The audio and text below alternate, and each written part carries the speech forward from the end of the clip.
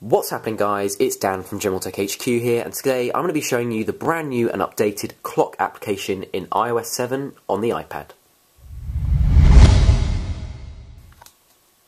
The clock application has been on iOS devices since the beginning, and it's still here on iOS 7 with a few improvements. When you open it up, you're entered straight onto a world clock interface, which is really nice.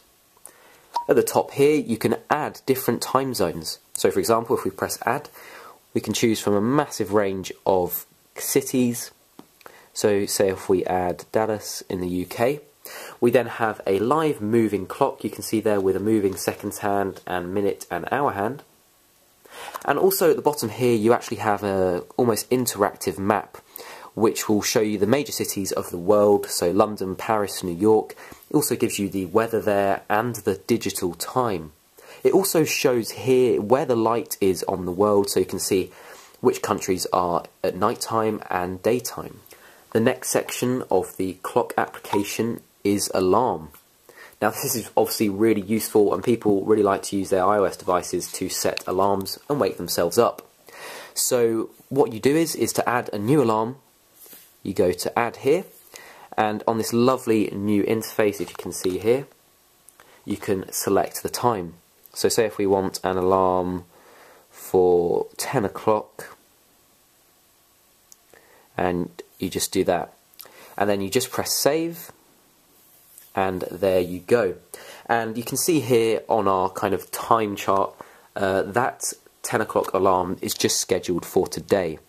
And you can actually adjust the time just by dragging it here.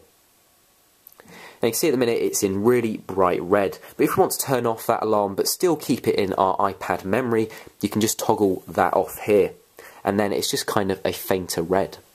So you can see all your alarms. You can go here and you can see my weekday alarm, which is 6:30, and you can also choose a sound.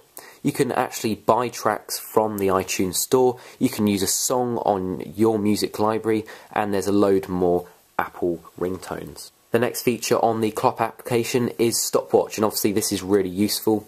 It even does it in milliseconds. So to start, we literally just press start here, and we've got a really nice big interface where we can read the numbers clearly. You can see here it's counting upwards, and if we want to lap, we just press lap. And it will go here, lap number 1, 2, and you can do that as many times as you want. If you want to stop, just press stop, and then you can reset. The last section of the clock application is a timer. And again, with this new kind of 3D interface in choosing how long your timer should be, you can select that time to the minute, and then go ahead and press start. And here we've got it set for 4 hours, and you can see it's counting down in seconds. Also, this ring around here is actually moving, and as you get closer to the finish, it will build up all the way to the end, almost like a clock. So that is the new and improved clock application on iOS 7. One extra feature to note about this app is that now the clock icon here is actually a live moving icon. How cool is that? So I don't know if you can tell here, but the time in the UK is 2:37, and you can see here on the clock application icon, it actually reads 2:37, and the second hand is moving live. So that's a really nice, just kind of cool feature. So anyway, guys, I hope you have enjoyed that review on the brand new clock application in iOS 7.